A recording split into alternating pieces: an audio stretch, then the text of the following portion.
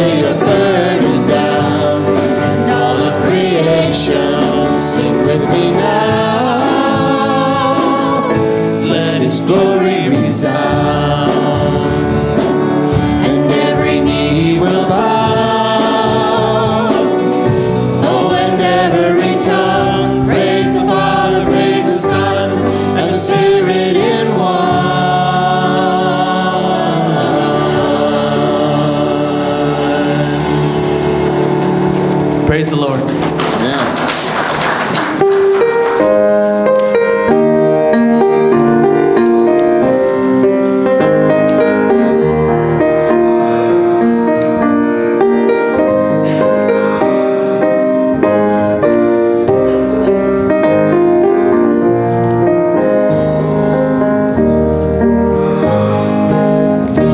Bless the Lord, oh my soul,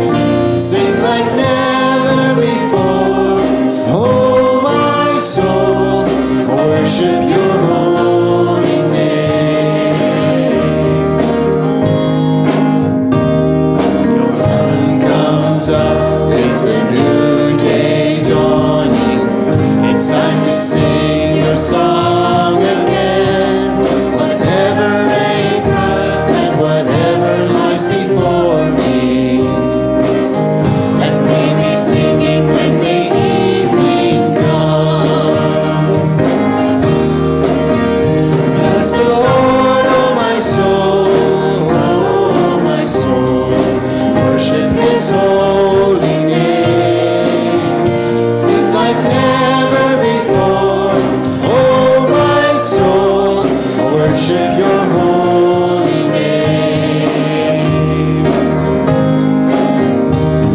You're rich in love and you're slow to anger. Your name is great and your heart is wide. For all your goodness I will keep on singing. 10,000 reasons for my heart to find. Bless the Lord, oh my soul, worship His holy name. Sing like never before, oh my soul, worship your holy name.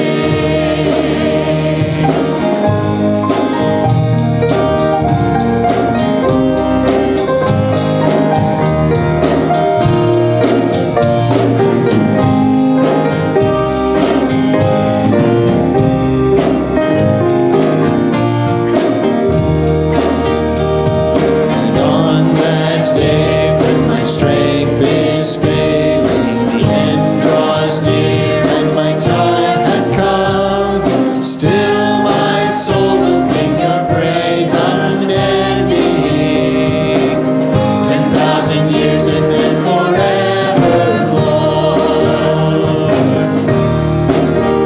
Bless the Lord, oh my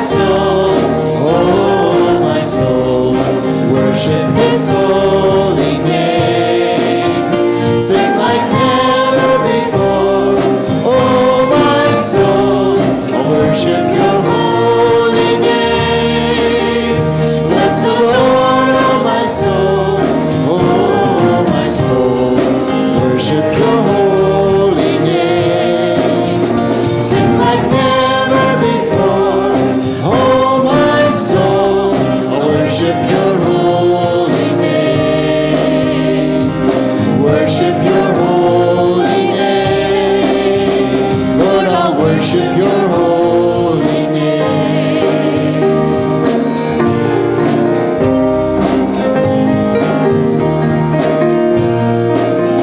Sing like never before, oh my soul, I'll worship your holy name. Worship your holy name. I'll worship your holy name. Praise the Lord. You may be seated.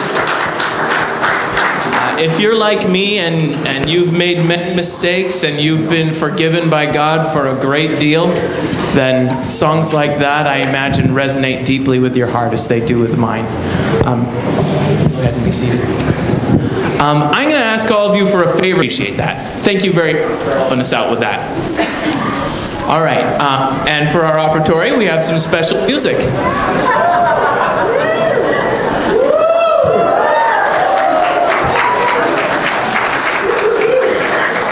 Please pray with me over our offering. Lord, we thank you very much for all your blessings and for a chance to give back a little bit of what you've given us to serve your ministry here on earth. Please help us as a church to be wise with these gifts. In Jesus' name, amen. This song talks about how life is so precious, and if you don't take care of it, it can wither. But it also talks about how our eternal life in God will never die, will never wither, will always be fresh. So that's what we're talking about. If you don't know Spanish, those who you know Spanish are going to know the words and really enjoy the words to this song. It's nice Christian mariachi too. We want to try to sing this song, and pastors want to try it in Spanish and American style. So yeah, that's what it is. So we didn't practice that much, but I know we're doing for the Lord.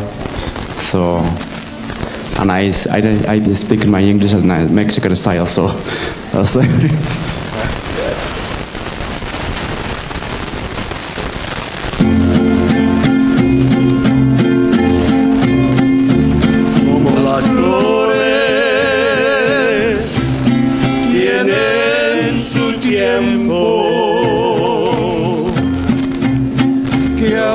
Sale y mañana ya no está. Así es el hombre en esta vida, porque sus días contados son, pero el que tiene su vida en Cristo, su vida nunca dejará de ser, porque aunque muerta esté su carne, su vida nunca dejará de ser. La vida es una flor muy delicada. El hombre quien la dio la debe de cuidar, Porque si se marchita, nunca revive. No quiere flores muertas en su jardín, mi Dios. la vida es una flor muy delicada que el hombre quien la dio la debe de cuidar, Porque si se marchita, nunca revive. No quiere flores muertas en su jardín, mi Dios.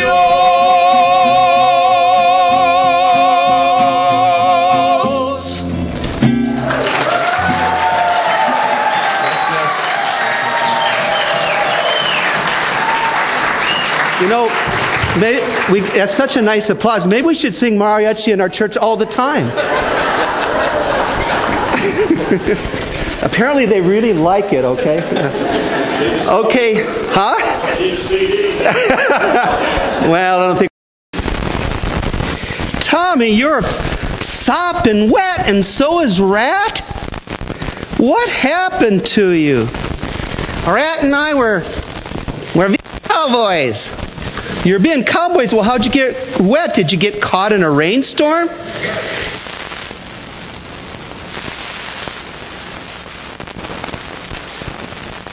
Along the canal, and this snake jumped out, and the horse got scared and dumped us in the canal. Whoa, so you just got sopping wet.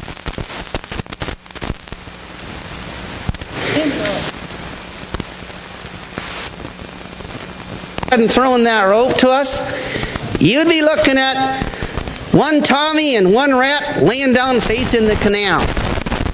Wow. Yeah, I think God had that guy come right by just when we needed him and throw us a rope. I tell you, I'm really thankful to God. You know, being a cowboy, it's not like on the movies, okay? It's really hard work. And it's dangerous too. And you gotta trust God to be a cowboy, because you never know when a storm's gonna come up, or a rattlesnake, or maybe Indians, or any kind of danger. And it's not like the movies. Well, that's just, you know, I think that's like our Christian life. You know, our Christian life's not like the movies either. Because sometimes in our Christian life, it's like riding on the cattle trail. It's really hard sometimes. The sun baking down, or storms come up in our life, things that we didn't expect. There might be even a few rattlesnakes along the way. Yeah, well, I learned something. You know what I learned? What did you learn? I learned that it's a lot easier watching cowboys than it is being them. Well, that's probably true in being a Christian. It's a lot easier watching cowboys and saying, hey, you're doing it wrong, than it is actually being a cowboy, isn't it? Yeah, a Christian. Thanks. Yeah, it's a lot easier just watching a Christian and criticizing being a Christian than it is to actually live the Christian life. And that's the same way it is being a cowboy. It's harder to be a cowboy than just to watch them. But you know what, kids? You got something to say to the kids? Yeah. Hey, kids, no matter how it is, no matter how hard it is to be a Christian, you work at it, you be a Christian, because it's worth it at the end of the trail, okay? Thanks for coming up. Now you can go to kids' church. Hey, remember, we got days and lots of fun after church, but don't forget to eat your chili before you go to the Western Days fun, okay? All right. Thank you, kids.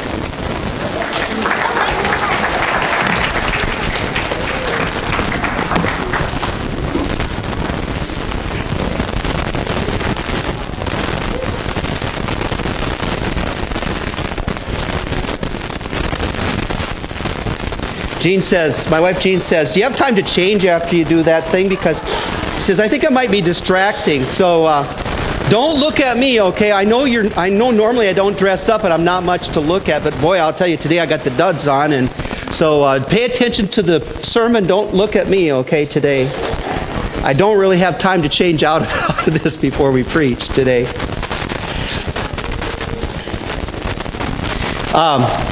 This suit was made, by the way, for me, months and months ago. We've been planning doing something on Western Days for months and months. And it was made for me by Miguel. Stand up, Miguel. He sewed it for me. And he also made his suit and also his son Mike's suit. And they're like $300 to $600, but if you buy the material and put on the work, they're like about $100. So he'll be taking orders after the church service. Probably not worth it. It takes hours and hours to make one of these, doesn't it? But I hope to get more use out of it. They were in the room when we were changing. They were calling me. What were you calling me? What's the name for Spanish? The white mariachi. What was it? The white. The white mariachi, mariachi what? Güero. You can see how hard it is for me to learn this music. I can't even get the word white in Spanish, but I work at it. Well, let me tell you, today's lessons from the trail.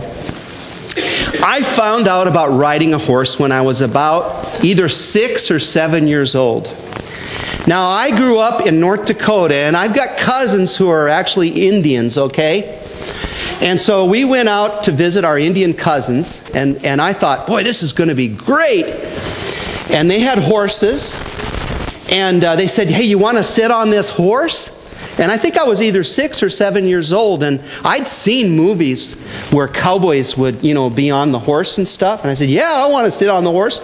So my cousin, who was she was probably maybe 17 or 18, she was a gal, she lifted me up and put me on the horse. And I did like I've seen in the movies. I held all the way back on the rein, and I went like that, and I kicked the horse with both things, and I went, yeah! And the horse took out as fast as it could, and I've never been on a horse before, and I'm going, God help me, God help me, And I'm heading for some farm machinery, and my dad's there too. My dad is freaking out, okay? But my cousin, who's already on the horse, thought fast, and she took off galloping after me. And before we were probably from maybe 50 feet from the machinery, and she comes alongside and she says, hold up on the rein, hold up on the rein, hold up on the rein. And she showed me, she said, just grab it right here. So I grabbed up on the rein. She said, now pull back. I pulled back. And you know what? That horse came to a stop. So that was my first experience riding a horse. And my dad would never let us ride horses, okay? And I always thought it was because he didn't like horses. I found out 3 weeks ago when my brothers and sisters and I, my dad and mom are both gone, my brothers and sisters and I are emailing each other and sending memories of our parents. I guess that you do that when you get old or something. I don't know. But we're sending memories of our parents back by email. And my brother said, did you know why our dad, even though we lived on a farm and we had horses, we would never ride horses. We took care of horses for other people. He said, do you know why our dad would not let us ride horses? It's because when he was young, he was forced to break horses to make money. I always thought it was that my dad didn't know how to ride a horse, you know. But he was forced to break them, and he just did not like it. It just soured him on riding horses. Well, you know, I want to talk a little bit about the cattle drives today. The cattle drives were from 1866 to 1886. There were not too many railroads back then, so they had to get the cattle from ranges, a lot of times in Texas, up to Kansas, to the railheads. And they estimate, historians estimate there were 20 million cattle who were moved along the trail from Texas to Kansas and other railheads, shipped to Chicago and then on to the east where the markets for beef were and the population centers were. They would typically ride about 15 miles a day, or drive the cattle 15 miles a day, and they would take a rest in the middle of the day for the cattle to eat, and also at the end of the day and through the night. They could not drive the cattle too hard, because if they did, they'd lose too much weight, and of course they would lose money because they get paid by the pound. Now, movie westerns have made the cowboys known all over the world. But the cattle drives were really not like the western movies. It was 2 or 3 months out in the open, on the trail, in some of the most violent weather on this planet. And you know, in many ways, our Christian journey is kind of like a cattle drive. And there's some lessons that we learn along the trail. I want to talk about some of those lessons we learn along the trail. Number one lesson in our Christian life: everyone starts out as a tenderfoot or a greenhorn. And you're not toughened to the trail. This world is a difficult place to live. 2 Corinthians 5:17 talks about when you're a greenhorn to this Christian life, when you accept Christ. It says, therefore, if anyone is in Christ, the new creation has come, the old has gone, the new is here. We all start out brand new. As a baby, we all start out spiritually as babes in Christ. In 1 Corinthians chapter 3, the Apostle Paul says, brothers and sisters, I could not address you as people who live by the Spirit, but as people who are still worldly, mere infants in Christ. I gave you milk, not solid food, for you were not ready for it. Indeed, you are still not ready. You're still worldly. For since there are jealousy and quarreling among you, are you not worldly? Are you not acting like mere humans? You know, sometimes, as we've become transformed by Jesus Christ and the power of God, we forget that one time we were a tenderfoot, a greenhorn. We forget, we take for granted the lessons that we've kind of learned along the way. And I think one of the most wonderful ways to refresh our Christian faith, if you've been on the trail for many years in particular, is to come alongside a tenderfoot or a greenhorn and walk them through how it is to live this Christian life. Walk along with them on the trail. All of a sudden, the things that you learned years ago become fresh in you. And I think God has designed the church that way. There are some who are new in their faith, and there are others who are just starting out. And we need the tenderfoots, the greenhorns, they need those experienced trail hands to come alongside them, get to know them, and walk on the trail with them a little bit. You don't have to know everything to teach them. You know more than what you think you do. And as you walk along the trail, things will come up in life that you've experienced or someone else has experienced, and you can be that word of encouragement to them. So I want to encourage everyone here to remember, there was a time when you were a tenderfoot, a greenhorn. Think back, and what are you going to do to help a tenderfoot, a greenhorn, maybe even someone who doesn't even know if they want to be on the trail? What are you going to do? You find someone and you come alongside them and you help them. Remember, we were all tenderfoots, we're all greenhorns at one point in time. Lesson number 2 I have today. You have to count your cattle and round up the strays before nightfall. How many of you have had parents whose child was out at night and you didn't know where they were? Raise your hand. Almost every parent experiences that, don't you? What does that feel like? It doesn't feel very good, does it? You gotta round up your strays. You want to know where they are before nightfall because there's dangers out there on the trail, especially away from the herd.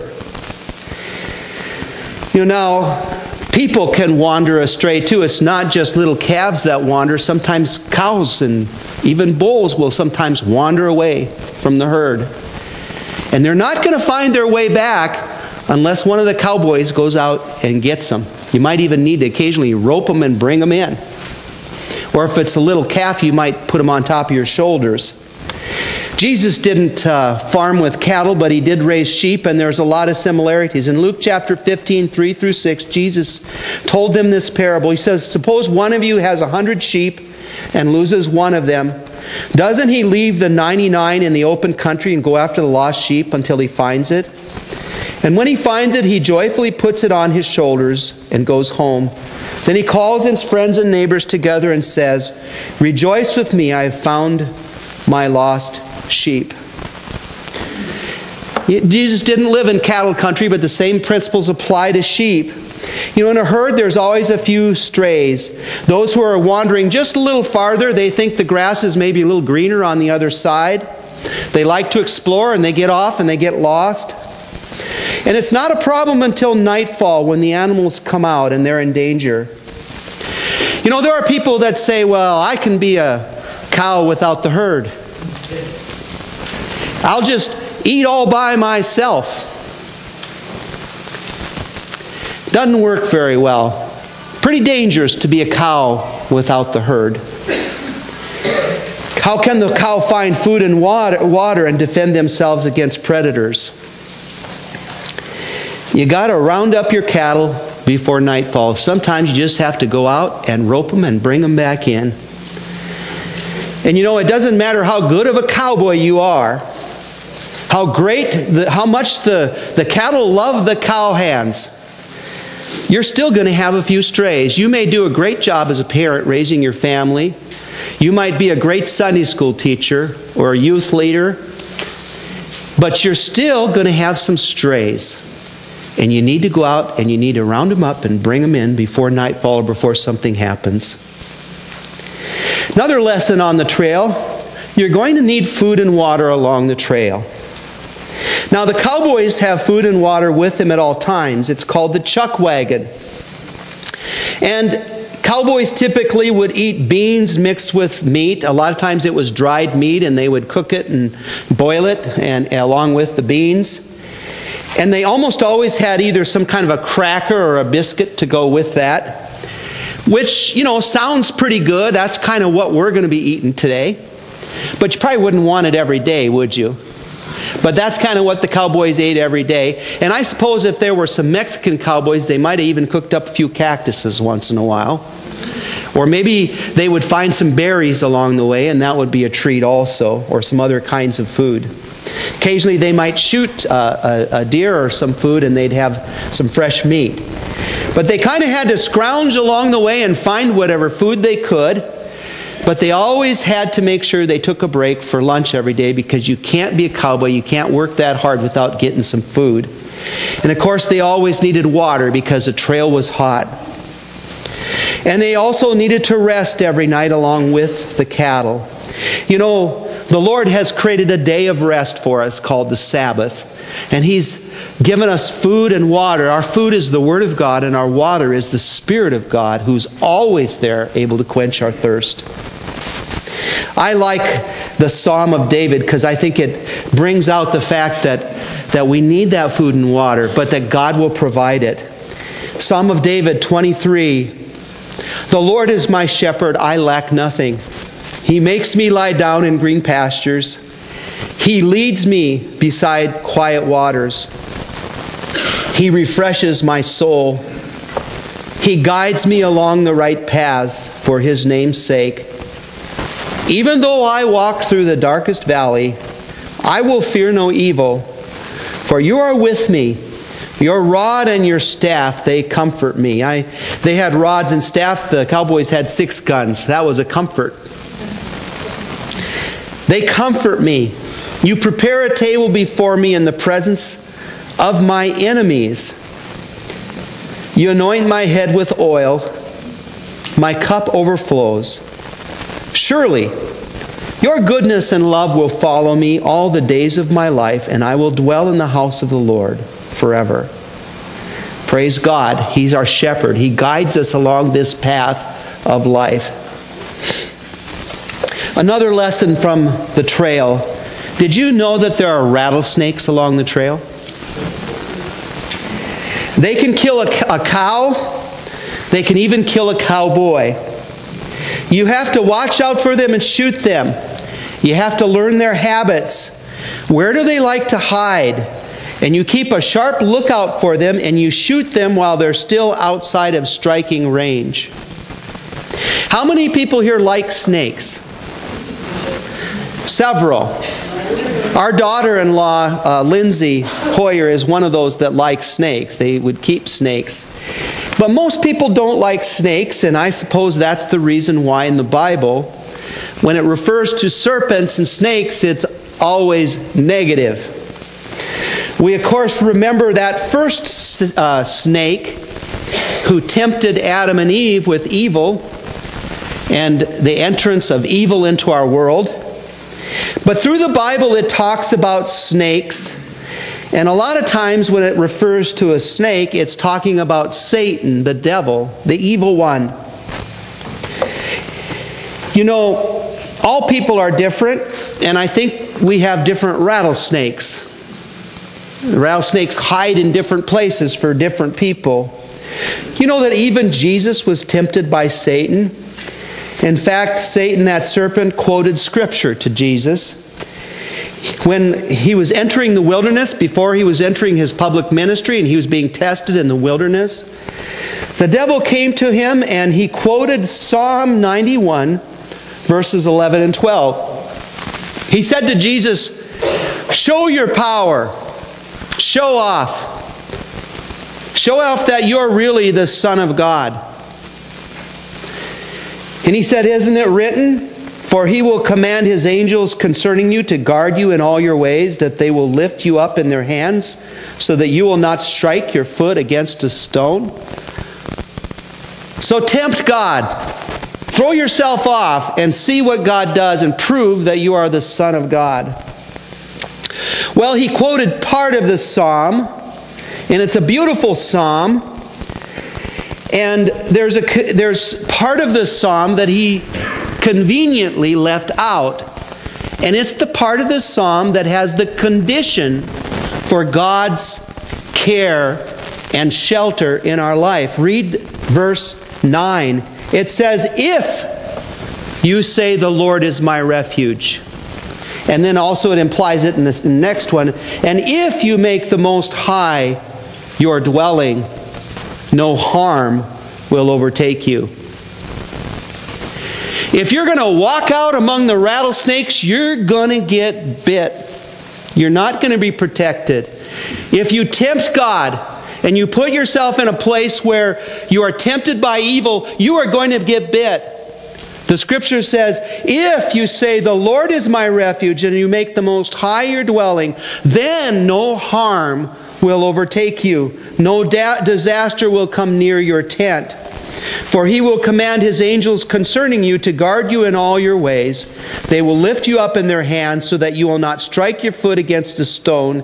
You will tread on the lion and the cobra, and you will trample the great lion and the serpent." Well, that's a prophecy about Jesus, but it's also a promise to God's people. And when we look at Jesus' life, well, he was crucified on the cross, and Satan's henchmen did it. But on the cross, he trampled the head of that serpent. Because it's through the nails in his feet and the nails in his hands, that we are given salvation and eternal life. You know, that promise is not that your life is going to be easy. When you live under the shelter of the Most High, you live under his eternal blessing, but that does not mean that you're not going to experience some difficult times in this life. You may even be doing God's will, and you may experience persecution and difficulty. But your soul, your spirit, you will be protected by God. The part that is eternal. It's like that song we sang. This life is so precious, it can wither. And you need to treat it preciously. But there's only one thing that will not wither, and that's the eternal life that we have in Christ. So no matter what happens in your life, live under the shelter of the Most High, and you will be saved. Another lesson from the trail. You know, it is a long journey. I know if you're older, you feel like time flies, right? But if you were to sit down and think about all the trials you've been through on the trail, it's a long journey. You know, it's kind of interesting, because when you're young, you look at older people and they have it all, they have it so together, okay? They're happy, they seem to deal with change and things in life. And you think, oh, and especially if they're an old saint, you know, someone who's been growing and being transformed by God for years and years and years, you think, wow, they must have always lived this great life. But then when you get to know someone who's been around and been on the trail, and if you say, well, what have you experienced on the trail of life? And you will be amazed at what people have been through. You know, you might look at Shelley and say, wow, you know, she seems to have it together pretty well. She's happy and joyful. Shelley, you must have lived a great life. You know, you probably didn't experience too many trials. No, well, I've only been through cancer, what, twice or more? Yeah. You know, and been told you don't have time to live. And the same is true of many of you. Over the last few years, I've gotten to know some of your stories. It's a long journey, and there are storms along the trail. I grew up in the Midwest. I grew up first in North Dakota, and in North Dakota I learned what snowstorms were. There was a snowstorm in, I think it was 1969. Now I'm talking like an old person. Back in 1969. There was, and I'm not exaggerating, there was a storm, a snowstorm, and I was a kid. I don't know how old I was. I'm not going to try to figure that out. Well, let's see, 56 to 69. 13. I was 13 years old. Right before we left North Dakota and moved to Kansas. We had a big picture window, and it was really cool because we lived on top of a hill, and we overlooked the Missouri River. Beautiful, beautiful picture. We would eat dinner there and look at the Missouri River as it kind of, you know, rolled away. We were on top of a hill. And outside of the picture window, there was a porch, kind of like what you have in California here, except a lot smaller. And that porch had a post that was from me to that microphone stand that's in the piano right there.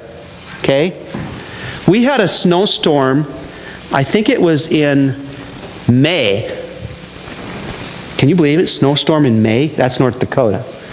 That's when the real blizzards come. We had a snowstorm. Could not, and there was nothing wrong with the window. It wasn't fogged up. I could not see that post for 3 days.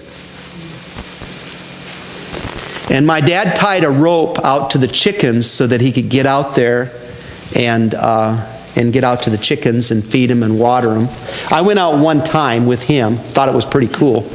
But then after the snowstorm was over, there was a drift on top of our house in our garage. I could walk on top of our house, and we built tunnels, and we had 10 days off of school. North Dakota is prepared for bad weather. I mean, they got these huge machines, but it took them 10 days to get the roads cleared because the roads were, you know, this high with snow, blizzarded up. It was so cool. We had so much fun. Then when we moved to Kansas, I found out what a rainstorm was. Oh, yes. I was working one day on a Saturday trying to get my way through college, and I saw a rainstorm coming up, and as the rainstorm came up, there literally was a wall of water, and as soon as that wall of water came, you couldn't see anything in back of it. And I closed the doors on the place that I was working. There was only me and maybe one other guy there. And I thought the storm was I thought it was going to take the building away. I didn't know if it was a tornado or not. It wasn't a tornado, but it was such a strong storm that it damaged our doors in the building we were in, and we had a windmill, and it threw the windmill in the field behind us, and it did all kinds of things. Now, I've seen a couple tornadoes, but I've never been in one. And that's the kind of storms they have in the Midwest. Now, these cattle drives would happen during the summer when they had tornadoes and they had those severe rainstorms. And if you've been in Kansas, when people drive in Kansas, they say there's nothing there.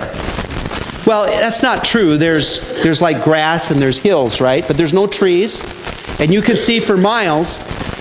Imagine being out in the middle of that grass area in Kansas or Oklahoma or Texas, and a storm comes up.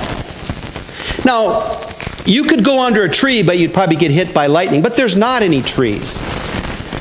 So you're looking for maybe a washed out place underneath a creek, but maybe you're not in a creek, and it just pours on you, and it gets cold.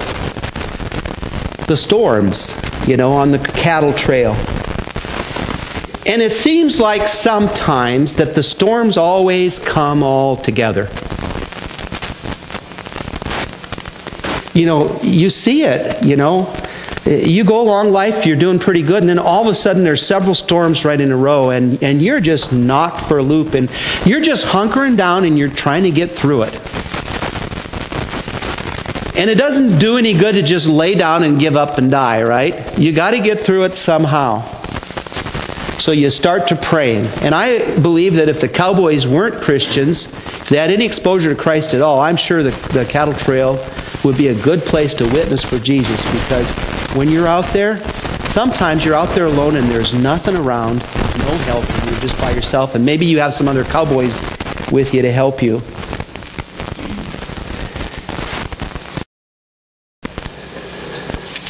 I think cowboys needed to do a lot of praying. Maybe sometimes they didn't.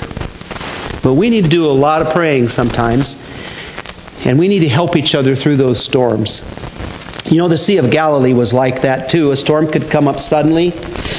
I love this story from Mark chapter 5, verses 35 through 41. If you have your Bibles, you can turn to it. Mark chapter 5, verses 35 through 41. If you don't have your Bible, just listen. It's a nice story. I'm going to read it to you. Mark chapter 5, verses 35 through 41. That day when evening came, he said to his disciples, "Let's go over to the other side." Leaving the crowd behind, they took him along just as he was in the boat. There were also other boats with him. A furious squall came up, and the waves broke over the boat so that it was nearly swamped. Jesus was in the stern, sleeping on a cushion. The disciples woke him and said to him, "Teacher, don't you care if we drown?" He got up, rebuked the wind, and said to the waves, "Quiet, be still." Then the wind died down, and it was completely calm. He said to his disciples, "Why are you so afraid? Do you still have no faith?" They were terrified and asked each other, "Who is this? Even the wind and the waves obey him."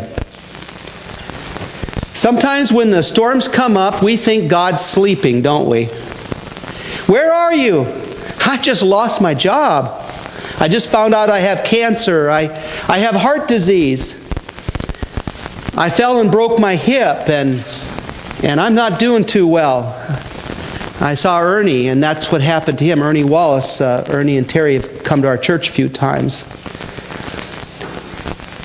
My wife or my husband just asked me for a divorce. My child rebelled, took off. I don't know where they're at. My child just died. My spouse died. God is our shelter in the storms of life. But sometimes, like the disciples, we wonder if he's asleep. He doesn't respond as quickly as we would like. And so we pray, we say, God, are you up there? What are you doing?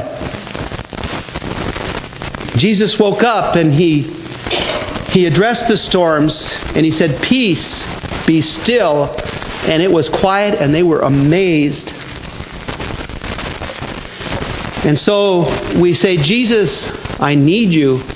And there are times when in the middle of the storm, you hear that voice of God and you feel that peace. And you feel Jesus saying, peace, be still. And other people look at you and they say, how can you be like this in the middle of this thing you're going through? It's because of him. He brings the peace that is beyond anything we can understand. But he doesn't promise that the storms won't come up. He's our shelter.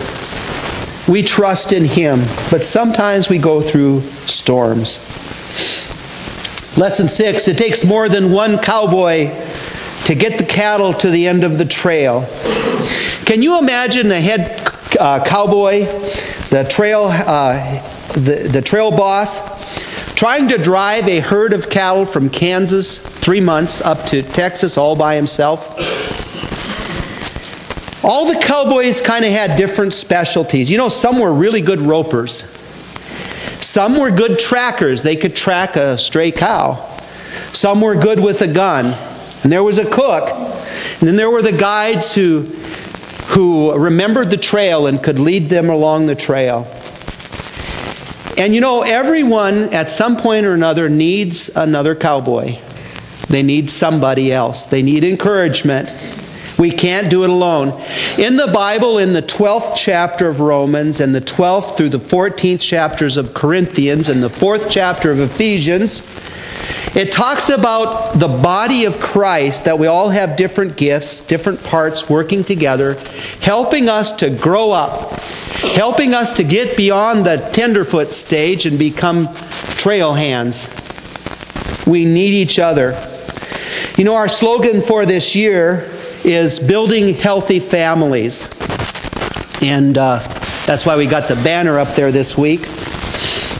And that doesn't just mean your own, what we call a nuclear family, your mom and your dad and your brothers and sisters.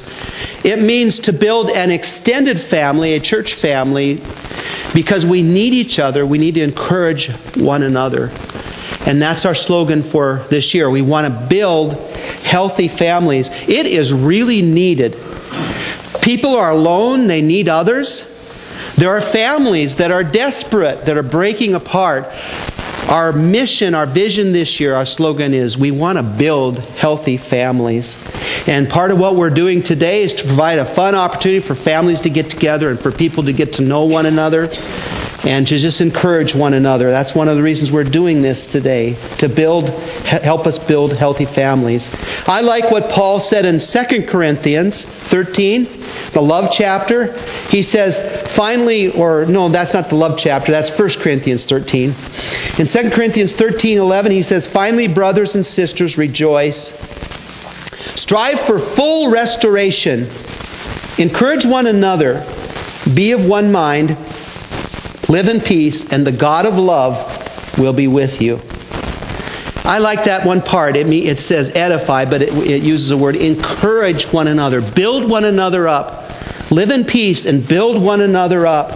It's a whole lot easier to go along this trail of life when we're getting along than it is when the cowboys are all fighting with one another, isn't it?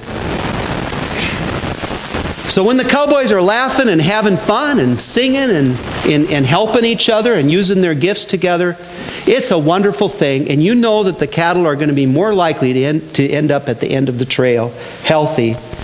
And we need one another. We need to encourage one another. So pay attention to what's going on with the people that you know in your church and at work and different places. And if you see someone who looks like they might need some encouragement, maybe there's a strain on their face or they look a little down, say, how's it going? I think you're a wonderful person. I enjoy working with you, or I enjoy being with you. Is there anything that you need encouragement for or need prayer about? I'd be happy to pray for you. Encourage one another. Live at peace with one another. Help each other. And the God of love and peace will be with you. And then finally, I want to remind us that it will be worth it at the end of the trail. I'm sure when those cowboys had experienced their third thunderstorm in 3 days, they were wondering if they're ever going to make it to the end of the trail. And they're thinking, yeah, I'm going to get paid for this, but I don't get my pay till the end of the trail. And I'm not sure I'm getting enough, or I'm going to make it. But that's how it is in the Christian life. We don't really get our pay till the end of the trail. In the book of Hebrews chapter 11, it talks a whole list of incredible heroes of the faith. And then it says, a lot of them didn't see their pay until after they died. It is possible to live a life, a very difficult life, and not get paid till the end of the trail. And I'm not talking about eternal pay. Eternal life is a pay of itself. But I think about the Apostle Paul. You know, he had it really good. He was one of the brightest students, up and coming, going to be a new leader someday in the Jerusalem area. He was schooled under Gamaliel. And if you read Hebrew history, you find that there were two main schools of rabbis in the history of Israel, the school of Hillel and the school of Gamaliel. So he was a #1 student of one of the top rabbis, top leaders of all of the history of Israel. And he was doing his job, persecuting Christians, dragging them into the courts, and even presided over the stoning, the killing of the second Christian martyr. The first Christian martyr, of course, was Jesus. Timothy presided over the stoning, but he couldn't get his hands dirty. Or Stephen, I should say. Couldn't get his hands dirty. So he just held the coats of the ones who were doing the stoning, because he was the boss.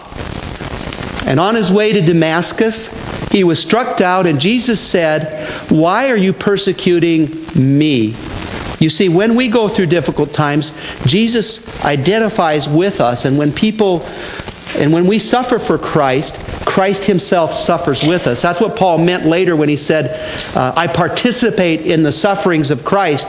We participate in the sufferings of Christ. Christ participates and is with us in our sufferings. He's not holding the coat when you're going through a difficult time. That's why he died on the cross. Well, the Apostle Paul had it really good. And then he was struck down, and his whole life was changed. And he committed himself, instead of torturing and killing and dragging Christians into jail, he became the Christian. He became the one who spread the faith, and he was a missionary all around the world. And in one place he's talking about it. He says, I've been beaten several times. I've been whipped. I've been left for dead and stoned more than once. He wasn't talking about alcohol either. He said, I've been through all this stuff. And what he was talking about is there were people in the church he was writing to that didn't believe in the resurrection of the dead. He says, you think I'd be doing this if I didn't believe in the resurrection of the dead? I'd be nuts. Look at my life. Look at my scars. But he was talking about the end of the trail. There is a reward, there is a payment at the end of the trail. You know what the payment is? It's not going to be gold crowns, because you and I are going to be so overwhelmed with the presence of God, we're going to throw our crowns, our rewards at the feet of Jesus. It's going to be the very presence of God himself. That's the reward at the end of the trail. The presence of God. Being with God. We see only through a glass darkly right now. We get a little flicker of the light of God in us through the Holy Spirit. But in heaven, we're going to be surrounded by the light of God, and we're going to be fed from the stream of God, which never ends. And the metaphors in Scripture are so incredible, but they can't even begin to explain what the end of the trail is going to be like. I would imagine the cowboys enjoyed a hot bath and they enjoyed a good steak at the end of the trail. But that is nothing compared to the feast that we're going to have in heaven, to the feeling of being in the warmth and glow of our Heavenly Father. It is worth it at the end of the trail. And here's what the Apostle Paul said in Philippians chapter 3. He said, I consider everything a loss because of the surpassing worth of knowing Christ Jesus my Lord, for whose sake I've lost all things. All that stuff that he had with the temple and Jerusalem and his status, all that stuff. I have lost all things. I consider them garbage, that I may gain Christ and be found in him, not having a righteousness of my own that comes from the law, but that which is through faith in Christ, the righteousness that comes from God on the basis of faith. I want to know Christ. Yes, to know the power of resurrection and participation in his sufferings, becoming like him in his death, and so somehow attaining to the resurrection of the dead. Not that I have already obtained all this or have already arrived at my goal, but I press on to take hold of that for which Christ Jesus took hold of me. Brothers and sisters, I do not consider myself yet to have taken hold of it, but one thing I do, forgetting what is behind and straining toward what is ahead, I press on toward the goal to win the prize for which God has called me heavenward in Christ Jesus. And what is that prize? That prize is Jesus himself. That's what he was seeking. It's going to be worth it when we get to the end of the trail. Praise God. Keep your eyes on the trail. No matter what comes in life, keep on the trail, and let's encourage and work with one another.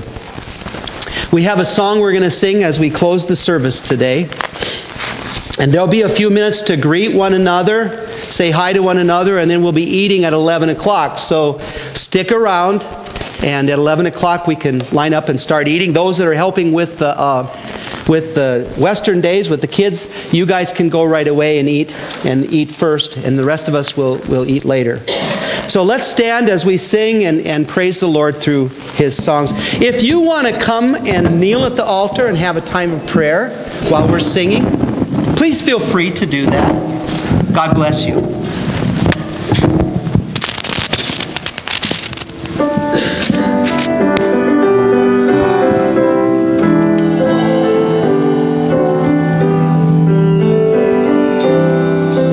My faith has found a resting place, not in device or creed. I trust the ever-living one, his wounds for me shall bleed. I need no other argument, I need no other plea.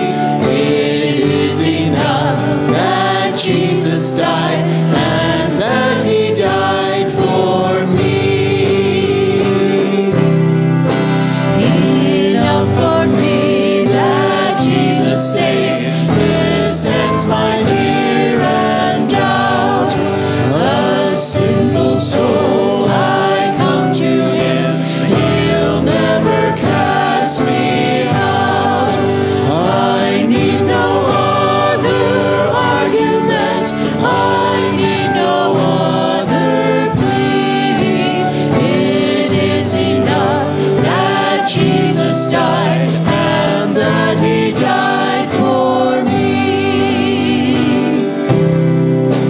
My heart is leaning on the word, the written word of God. Salvation by my Savior's name, salvation through his blood. I need no other argument, I need no other plea. It is enough that Jesus died, and that he died for me.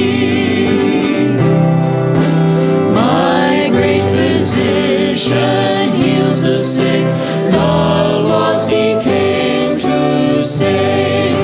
For me precious blood he shed, for me his life he gave.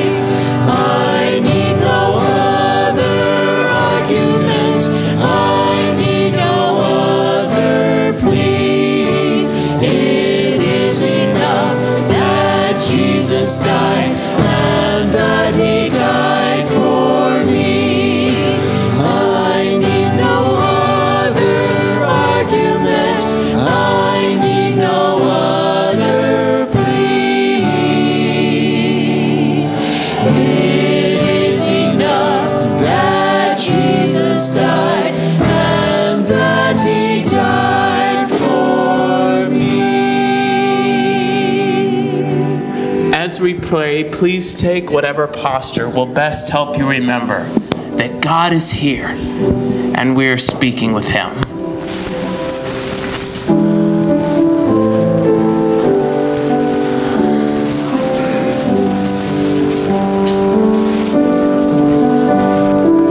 Dear Lord, we thank you for the lessons for life that you've left us in your word. We thank you for being willing to live through a life here on this earth just like we do, and to have to deal with some of the hardships that we deal with, and in the end to die on the cross a human death. And not just to experience that death, but to be willing to take the consequence for the choices we've made that are wrong and that are against the will of God. Thank you so much, Lord, for the gift you gave us that day. Thank you so much that after toiling through the trail of this life, that it's worth it at the end. And Lord, I know many of us have experienced already in our lives walking with you that it's worth it even now. Thank you, Lord, for the joy and the peace inside of us when life is going crazy. If we have you to lean on, if we have your strength within us, oh Lord, you offer us such blessings. Lord, I pray that this morning you'll help each of us to lay down the heavy burdens that we carry of worry and of fear. I pray that you'll help us to trust you with everything, with our health and with our families and with our jobs or our lack of jobs and with our finances. Lord, help us to trust you completely. Guide us as we make decisions about these things in life. And direct us every day along this trail. Show us where to go, what to do, how to live. We need your Spirit inside of us to direct us. And we will give you all the glory as life goes on and you bring us through challenge after challenge with peace and with joy. We will give you all the glory. In Jesus' name, amen.